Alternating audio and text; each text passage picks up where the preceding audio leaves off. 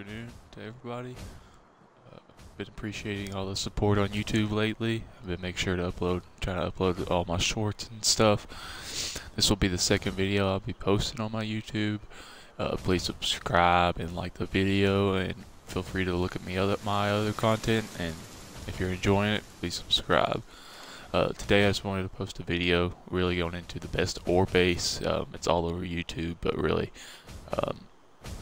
you need it if you're getting towards end game or even middle game, mid game on Palworld. So without further ado, I'm sure a lot have seen this base.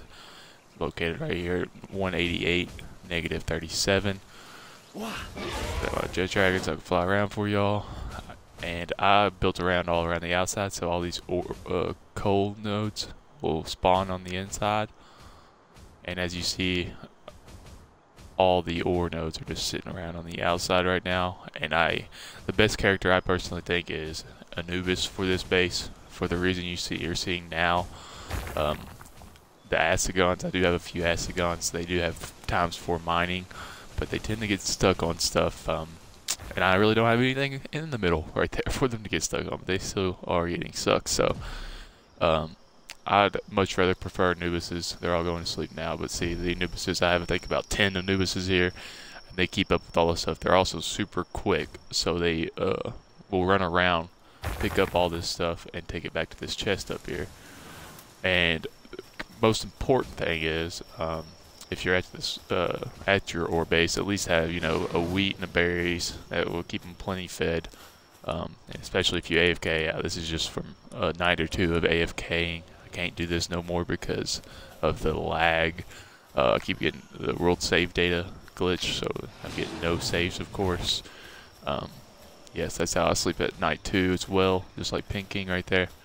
But anyways, so most important thing is this type of food thing, beds for everybody, and at least one of the places for them to relax. I have a stone pit and a wood pit as well, just for them to create some stuff. And I only keep one chest. Really important to keep it right here close, so see I can access the chest and get in the PAL box. And let's just see. So yeah, I haven't even been able to AFK this whatsoever. And they've got thousands and thousands of ore and coal in here in just probably about an hour or two of gameplay of me letting this passively go. So you really can't beat this ore base. It doesn't get no better.